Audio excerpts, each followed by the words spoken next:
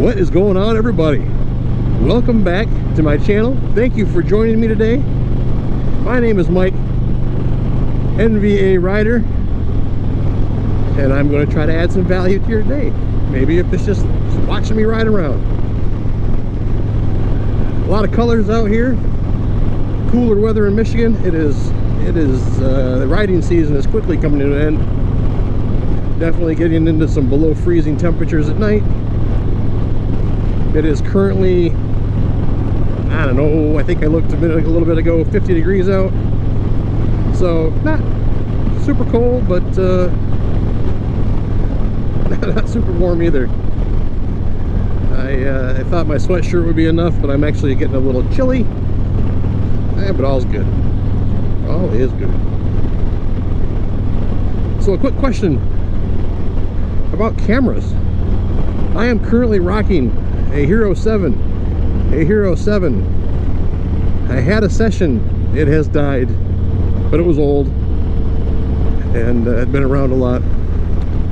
I've seen some guys doing some reviews on the new Hero 10. I've actually gotten the green light from Mrs. NVA to go ahead and purchase a new Hero 10 if I want it. The current promotions, the dual battery charger and extra battery. Of course, you've got to subscribe to their service, and the price seems okay. I might get the microphone attachment, the mod for it. But Road Reality has been doing a lot of work with them, and it looks like a pretty decent camera. Is it worth stepping up? Is it worth stepping up from the 7? I think the main drive right now to get a new camera is we are going to the Dominican Republic in just a few weeks, December, and I want something that I can take with me that can go underwater. You know, and do well underwater. It doesn't have to necessarily have the audio stuff. That's always, you know, nice, but we're going to be doing some snorkeling and some underwater stuff, and I thought it'd be kind of fun to take a camera and try to get some underwater shots.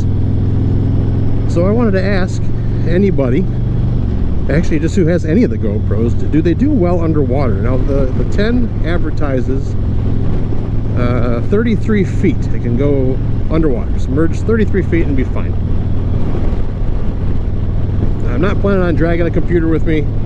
I'll just probably take a few SD cards and then worry about editing stuff when I get home. But what we want to do is, I've got a little selfie stick kind of deal, and I'm going to take my DSLR, I think. I'm not sure if I want to drag that big camera down there.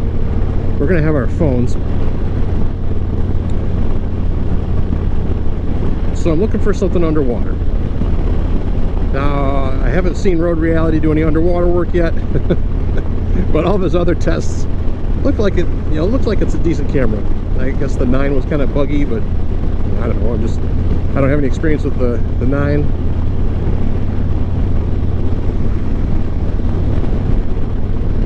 So that is my question. More of a midweek, I would suppose, discussion question. How does the 10 stack up? Has anybody gotten it wet, used it underwater? So that's my quick one for the day. Hope you guys are being safe out there and doing well. Stay warm if you're north, stay cool if you're south,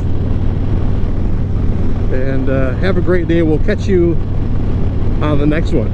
Thanks for joining me. So long.